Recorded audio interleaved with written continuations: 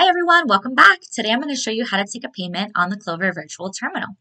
So from your dashboard, you're going to click this green button here that says Virtual Terminal. And once it loads, you will go ahead and see the Virtual Terminal options right here. So right here, you're going to see transaction type. In this case, we're going to take payment rather. You're going to put the total amount that your payment is for. So let's say it's $100.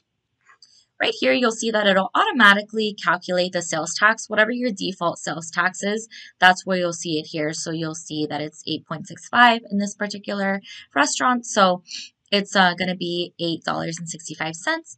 You can also take off the tax, or you can also change the sales tax depending on how much tax you want to charge, or no tax at all.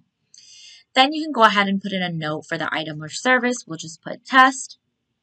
You can select if this is a mail or phone sales. And you can even add a tip. So they did a wonderful job. I'm going to add a $10 tip.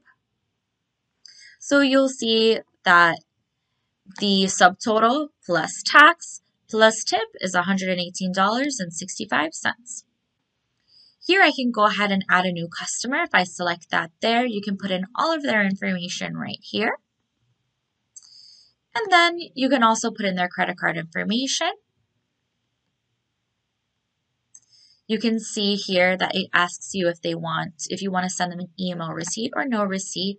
So that's where you would put in their email. And then right here, once you're done with everything, it's going to say complete payment in green. You would select that payment and voila. That is how you make or submit a payment using the Clover Virtual Terminal. Thank you so much for watching. Please like this video if you liked it, which I hope you did.